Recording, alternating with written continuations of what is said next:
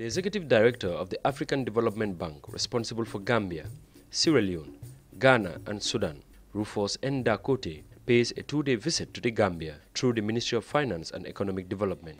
I'm very excited to be here today. Gambia is a very great country. This is my fourth time here. The main objective of his visit is to discuss matters pertaining to the bank's engagement with the Republic of the Gambia. Occasionally, we visit our constituency member countries to assess progress in those countries. During his engagement with stakeholders, including project coordinators and directors, actors from different sectors that the bank supports, he said that the bank approves a lot of projects for countries and it is in their interest that these projects are inclusive. With multiple shocks of flood, climate change, fiscal pressure, macroeconomic issues, debt rising, unemployment, all of those things. But in the mix of that, the country is still resilient growth. The bank has committed itself to public sector infrastructure projects in agriculture, industry, water and sanitation, energy, transport, governance and social sectors in the form of loans and grants.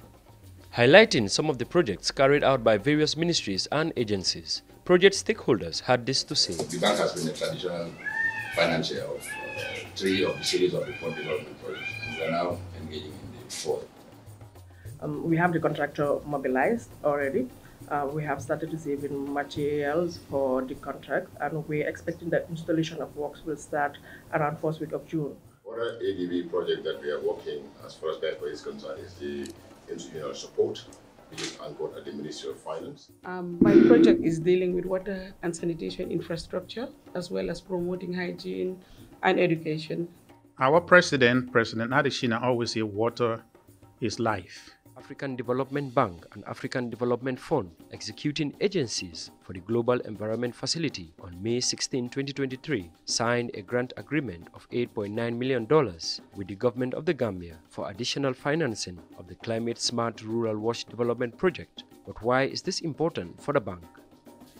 It's just essential for people to live. So if we can help countries, individuals to overcome the challenges of not having safe drinking water, I think we would have achieved so much.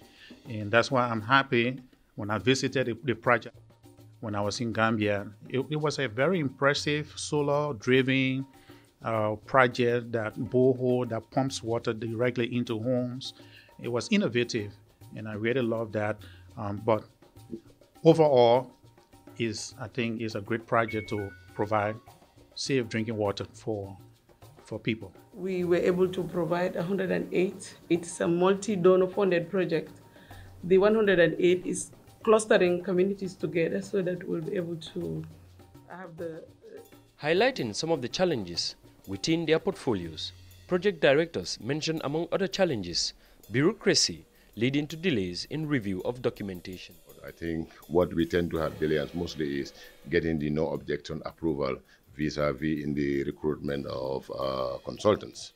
Our main challenge is that when the project was formulated, we were expecting to have from 6 donors. It is a multi-donor funded project. In response, Rufus N. Dakote said he will raise the concerns with the relevant departments within the bank. So we will lift these issues up with the relevant departments in the bank, and we'll review the portfolio with the country team, and give you some feedback on where things are.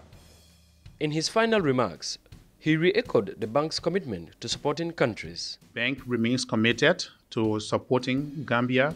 Gambia is a critical member of the bank.